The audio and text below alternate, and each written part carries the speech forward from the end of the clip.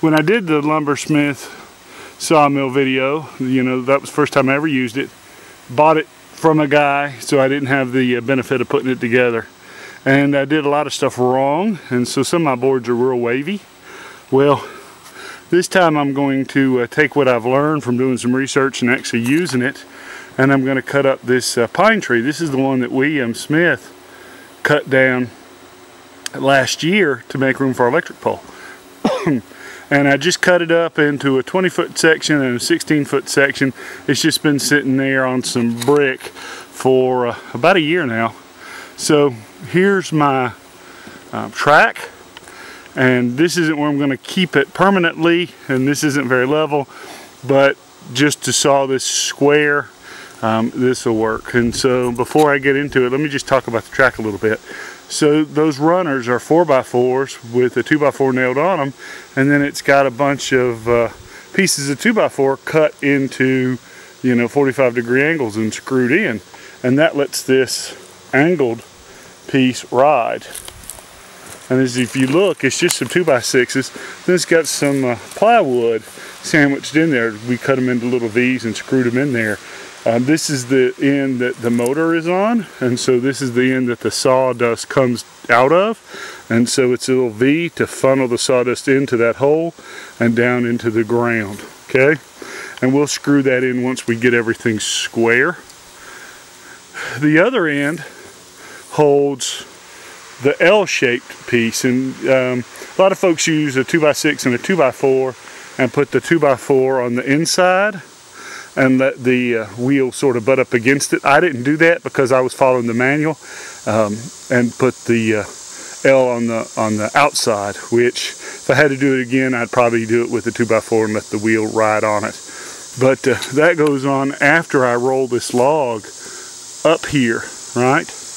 And so what I'm going to do now, I'm hot and sweaty, I'm about to take a break.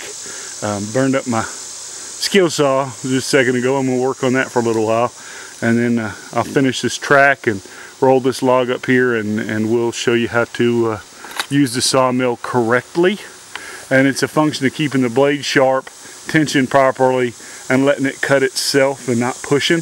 When you push into it, when it gets hard to cut, what you do is you make it wavy, and I get impatient. So I've got the log on the rails, and it's pretty much centered up. I still have a little bit of tweaking to do, and I've got to secure it so it doesn't want to move. If you're not careful when you're using a bandsaw mill, especially once you start getting stuff cut up and you get that log a little lighter, it's going to want to catch in the teeth of the blade and shift on you.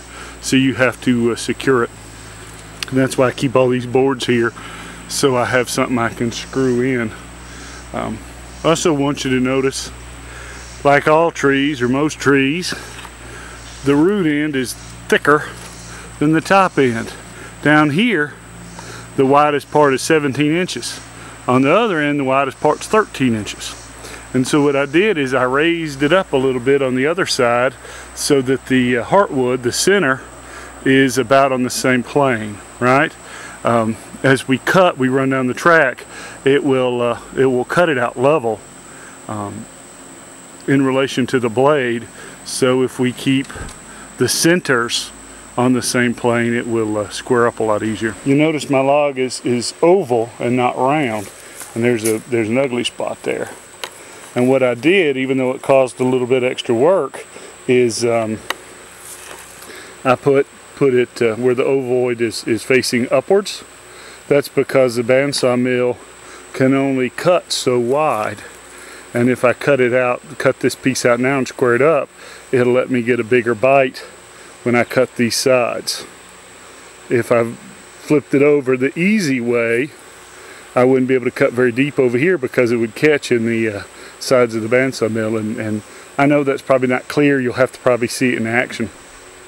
So basically all I've got to do now is tap my rail in place, make sure that that lays in smooth, screw it in a little, and then put my L's over here up against these 2x4s that are screwed into my 4x4, and then secure that log so it don't move, and then I'm ready to cut.